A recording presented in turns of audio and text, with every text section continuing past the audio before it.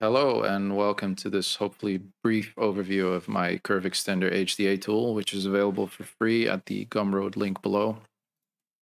Uh, this thing started out as a very straightforward curve extension tool.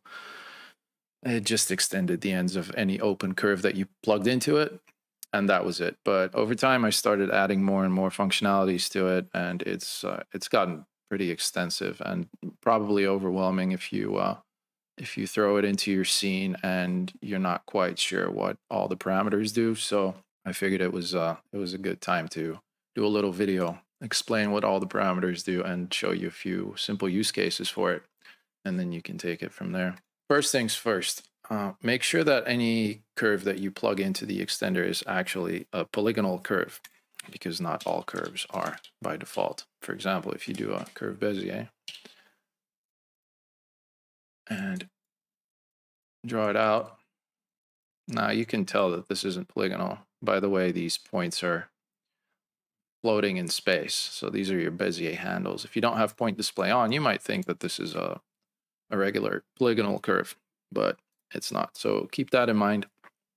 You can still use this curve. All you have to do is convert it first. And then you can resample, subdivide, do whatever you want.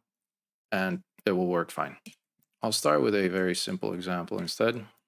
This semicircle here. When you drop your curve extender, initially nothing happens because we haven't set any parameters yet. So first thing you see here is the Symmetrize button. I'll go over that in a second.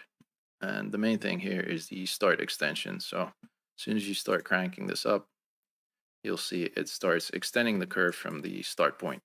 Same goes for the end extension.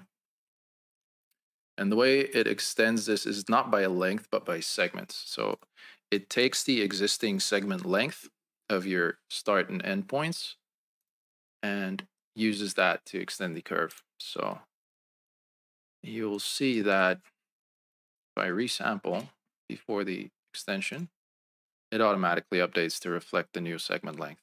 So one thing to keep in mind. Next up, I'll just show the Symmetrize button right away. So say you're setting this up, you want the same parameters for the end. You don't have to go in here, copy paste these values over. You can just hit Symmetrize and now they will extend together. So as you can see, by default, it extends your curve in a straight line, which sometimes is what you want, sometimes it's not what you want, because you might want to maintain this tangent that you had in the original curve. And that's where the interpolation slider comes in. So you'll see that as I start moving this, it takes the existing tangent and applies that to the points and adds a multiplier, which is basically what this is. So by default, this is set to 0.5. And you'll see that the closer I get to 0, the more I get the original tangent. So we can close this circle if we add 3 more segments. Makes sense because the original semicircle was 12 segments. So you add another 12 with an interpolation of 0, and now your circle is closed. So that is the interpolation. And this also works with Symmetrize. So now they're interpolating together. Next up is rotation, which is pretty straightforward. It just rotates the extended part around the root. Again, works with Symmetrize as well. Okay, so next up is the force interpolation button here. Where this might come in handy is if you have a straight line, for example, and you're extending it as you would, no problem. But now you want to have that same effect that we had on the semicircle, where you're able to curl the extended part. So you start pulling on the interpolation and nothing happens. This is to be expected because the tangent of this curve is identical for each point. So there's nothing to interpolate between. It's always going to be a straight line. So a little hack for this is the force interpolate button. As you can see, now our slider works all of a sudden. Really, this should be called fake interpolation and not force interpolation, because this is kineffects under the hood. So again, it's a hack, but it makes life easier when you need this functionality. You'll see that when I turn it on, I also get this ramp here, and you can use this to dial in the fall off effect on the curl. make sure you don't add any additional points here, or it might get confused and additional points will not do anything for the fall off. So if you do, something gets messed up, just reset this to linear. This will also work with symmetry, but make sure you turn on forced interpolation for the end extension first, and then turn on symmetry. And now you have the exact same thing. While I'm on the subject of tangents that don't work, I'll just go back to the semicircle real quick and show you an issue that you might run into. So we're doing our extension, interpolation, all good. But what if I resample this thing too finely? Well, now all of a sudden my interpolation isn't working anymore. That's because the extender looks at the difference in the tangent between the last or first two segments. As such, it runs into the same issue that it does with the line, where basically these tangents are identical to each other and there's no interpolation to be had. So if this is something you require, don't resample it too finely. Just do your extension first, however you want it, and resample afterwards. Flip start direction, pretty self-explanatory, I imagine. It just extends the curve in the other direction. Instead of going this way, we're going that way, or like this. Pretty straightforward. Same goes for the end, in case that's what you need. Next up, we have using existing normals as a tangent. So by default, the curve extender will calculate its own normals. So if your curve doesn't have any normals, well, now it does, because it needs to calculate a tangent in order to function. But what if you have your own custom normals on your curve that you would like it to use, and you don't want to use these new tangents that are calculated on the fly? So just as an example, I've set this up here. Maybe this is your curve, and by default, this would be the tangent that's calculated by the curve extender, but maybe you don't want this. You want to use these. So we can just extend as we normally would, and then just hit use existing normals as target. And you can see it's going the other way for the start points. Just hit flip start direction and turn on use existing normals for the end as well. And there you go. Now it's following the original normals of the curve. And you can also tell it to average out the normals of the entire curve, which in most cases will give you a result that is probably not what you want. But in case you ever need to use the average normal of the entire curve rather than the ends, here's the button for that. I have never used it, but it's there just in case. Next up, we have our attributes. We can create a start mask, which I will visualize for you. So this just masks the start extension from 0 to 1. We can do the same for the end mask, and we can normalize the resulting mask so it is normalized across the entire curve and not just the extensions. Additionally, we can output a step attribute. It's adding a number to each point on the extended part, denoting its place in the hierarchy. So your extensions will go 1, 2, 3, 4, 5, 6, 7 on the start extension, and they will go negative 1, 2, 3, 4, 5 on the ends. Next up, we have the construction tab, and you'll see that by default, 3 of these are on, because I assume that for most use cases, you'll probably want this anyway. The first one is unifying the primitives. So you have your initial curve, and the curve extender basically adds 2 primitives to it. So you end up with 3 prims, but I 99% of cases, you're going to want this to be a single prim. So this unifies them. If you don't want that, you can turn this off, and now you see we have 3 prims here, or if we drop an exploded view, you'll see that they've become disconnected.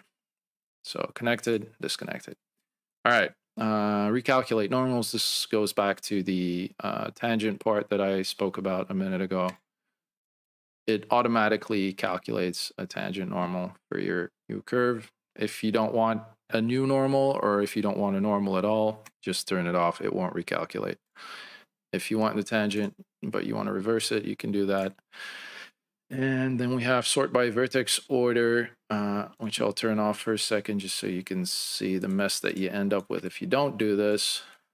Original curve ran from 0 to 12, and then it goes 22 up to 30, and it goes 13 to 21 over here. I don't think anybody wants this, so sort by vertex order is on by default, so it always stays nice and incremental. You can also reverse this. Again, if you don't want this for some insane reason, just turn it off. And then we have colorized segments. This will just show you real quick where your extensions are. Obviously, if the prims are unified, it's just going to be one segment. But if you turn this off now, you can see there's your start, there's the original curve, and there's the end. Trim to intersection. You'll see this is grayed out. If your unified primitives is off, make sure that's on or this will not work. So where this comes in handy is, say you have a curve that is overlapping like this, and you want to trim these ends off, just hit that, and now they're gone. Additionally, you can fill this shape, and this will also get rid of the curve, so you're not left with any redundant primitives. And this is just an n-gon, so if you make some very wacky shapes, I don't know, you add rotation, it's gonna, yeah, your normals are gonna get a little ugly, but shape seems to be maintained fine in these cases. So that's trim to intersection. You can increase the tolerance if the curves aren't quite overlapping, but they're close enough. It will act like a pseudo fuse, but only on the ends.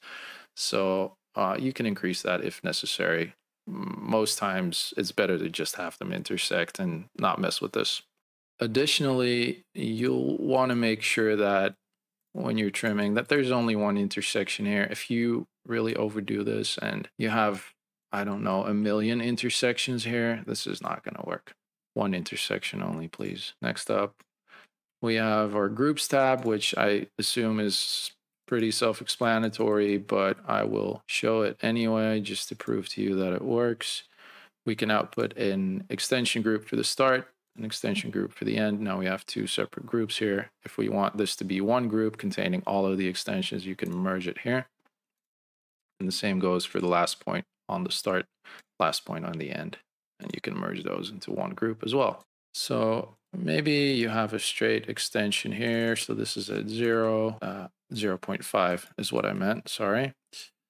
And oh, I don't know. Maybe you're doing another curve extension, extending some more, and maybe this is gonna curl in like this. All right, so maybe this is your final shape. But now we have a ton of points here that we don't really need to maintain this shape. And if you're trying to keep things nice and light for performance's sake, that's where the cleanup might come in handy. So if you turn on delete inline points, it's going to get rid of all the points that are not necessary to maintain the shape. Again, you have a tolerance slider here. If you want to optimize things or destroy your curve, then that's what that's for. But let's keep that low. Next up is delete input curve. So in case you only want to keep the extended parts, you can delete the original curve here. And then the last one is deleting the prims. So that will leave you with just the points. And that's that, I guess. So one last thing I'll mention, I've been working on very simple single curves here. This is also going to work on any number of curves, really. So obviously you'll get some slowdown, but it is a compiled HDA, so that should help with the speed. And there you go. So you can extend any number of curves at the same time, in theory, and do the interpolation on all of them as well. So yeah, as you can see, it's experiencing some slowdown, but still manageable. So yeah, any number of curves, this will work fine. And yeah, last but not least, this isn't black boxed. So if you want to see how this thing works, you can just right click, allow editing of contents, and jump in. The start extension happens on the left here. The start extension happens on the right. This is the loop for the extension, basically. And then you just have a ton of switches to account for all the functionality that's happening in here.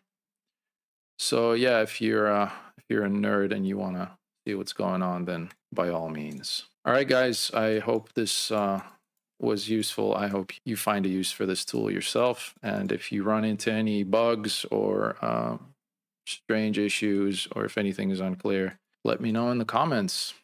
All right, see you next time. Thanks.